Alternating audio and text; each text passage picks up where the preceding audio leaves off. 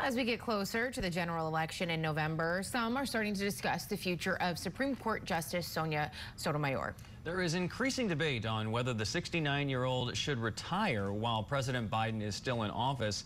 And the Democrats have control of the Senate. That would allow President Biden to put a younger Democratic justice in her place and keep that left-leaning vote for years to come.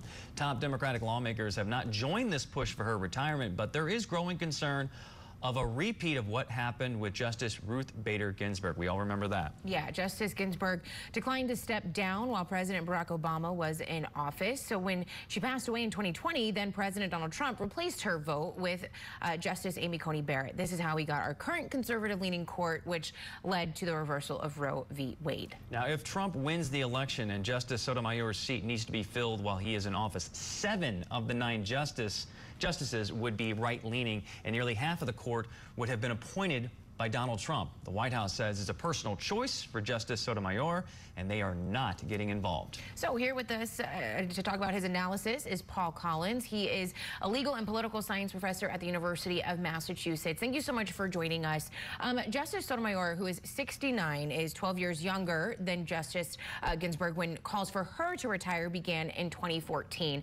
Now, we obviously understand some fears that we just kind of ran through of history repeating itself and what that may mean for the court. Is this more of an indictment, I guess, on the confidence of some liberals of what's going to happen in this next election more than Justice Sotomayor actually needing to step down right now at 69? Thank you so much for having me on.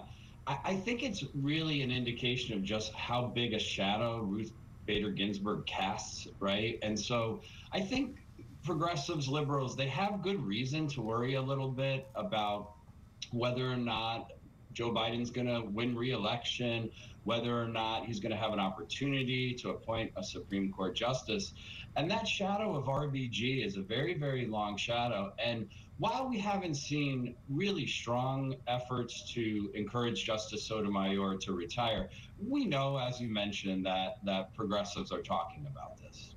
So Justice Sotomayor is the first woman of color to serve on the U.S. Supreme Court. We know in this era, progressives, they want more women, they want more people of color on the high court. How are optics playing a role in this whole debate? They absolutely are. There's a sensitivity among liberals, both on Capitol Hill and more generally, that it doesn't look great to try to encourage the first woman of color to retire early to ensure that President Biden could appoint her successor. It's also useful to note that while it seems like Justice Sotomayor has been on the court for a long time, she really hasn't. The average tenure of a Supreme Court justice these days is about a quarter century, and Justice Sotomayor is nowhere near that.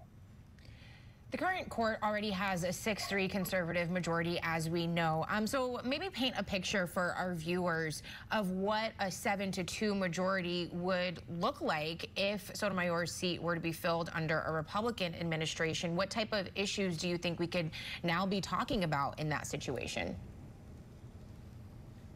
So the court has taken a very, very sharp conservative turn with the 6-3 majority. With the 7-2 majority, you would expect that to continue, and I think you would also expect it to perhaps harden, meaning that we see from time to time Chief Justice Roberts and to a lesser extent Justice Barrett and Justice Kavanaugh vote with the liberals. If there were 7 conservative justices, I don't think you would see that as frequently.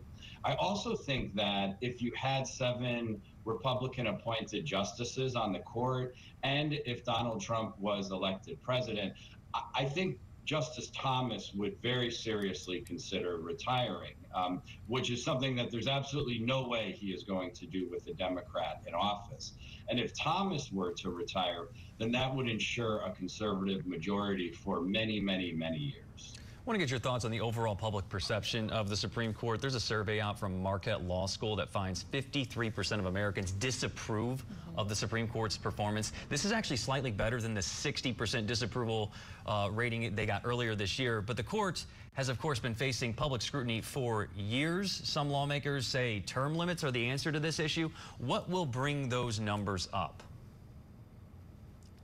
So this is complicated, but a lot of the blame would be on the court itself. So that's that sharp turn to the right.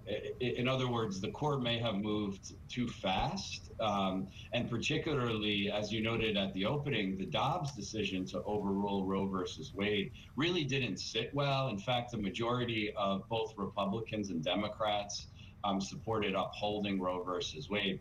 So some of these wounds are self-inflicted.